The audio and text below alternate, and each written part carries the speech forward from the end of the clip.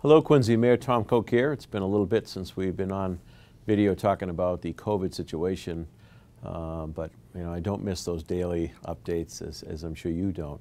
We've come a long way in the last 14 months, and I want to take a minute to thank our community partners who've done an extraordinary job, particularly Manet Community Health, the incredible work they've done both on the testing site and the vaccination center down on the Old Colony Ave, the city building we purchased some time ago.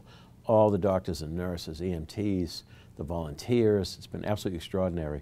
In fact, in this business, not too often you get notes of people complimenting things, but we've received a number of notes, particularly from our senior population, on how well they were treated with respect and dignity and how efficient the operation was. So again, hats off to Manet, hats off to the health department of our city. It's been incredible throughout this whole process.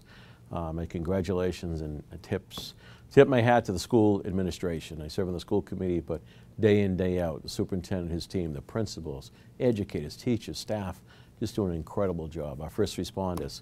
Folks, it's been an incredible year, but we're turning the corner. I think you probably agree with me. It feels right. The CDC is making further adjustments. The weather's getting better. It's great walking outside without a mask on. Our restaurants are ready for your business.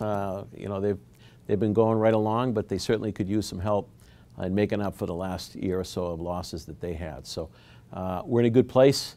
We're having live graduations for our high schools, for our college. Flag Day on June 12th. We're going to have the parade. There'll be fireworks that night.